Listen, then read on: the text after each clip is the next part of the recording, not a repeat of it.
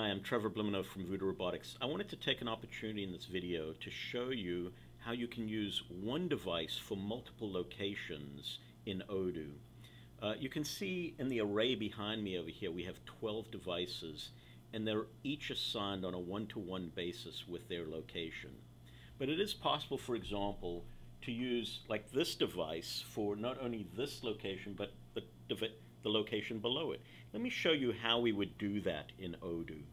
So if I go into Odoo, you can see right now this is location C4. That is this location down here with the device that I'm going to remove. And it's very simple. I can go in here and just edit that device ID and take that device ID out, right? And in its place, I'm going to just use my handy dandy scan gun over here, and I'm going to scan the device above it. Right now, this location, C4, is actually in such an orientation that the device is above that location, right? So now, as soon as I hit save over here, right, we'll go back and you can actually see that this device now says location unassigned. So we're going to take that device away. And this, now in the static mode, says various, because it doesn't have a single location associated with it. It's more than one location, right?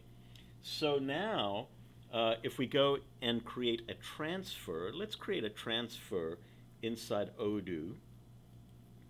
And let's see here, we'll just create a new transfer, and we'll just say an internal transfer, and we're going to go from the source location to, let's say, C4. Okay, and let's just transfer in something. Let's do lime water. Whoops. There we go, lime water, and we'll say we need 10 of them in that location, right? And now if we save that, we can mark it as to do.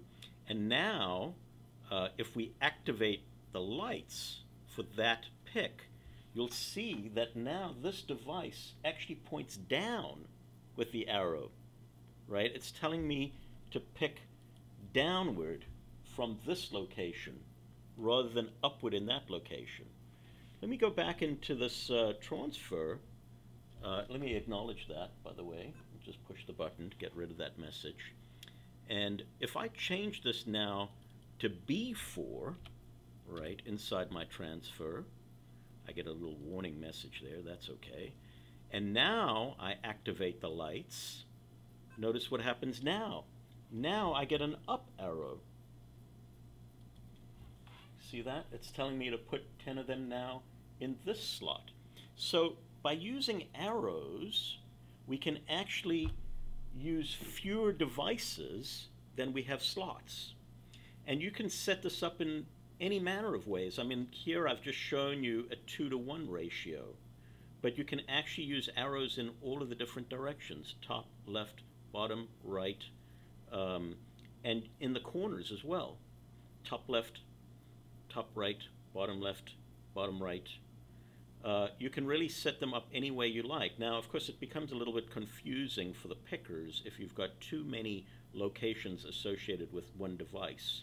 And you also lose the functionality of being able to show the static information for each location if you're sharing one device with multiple locations. But it certainly is an option for you in deploying these devices and can have a very significant impact on the total cost of deployment.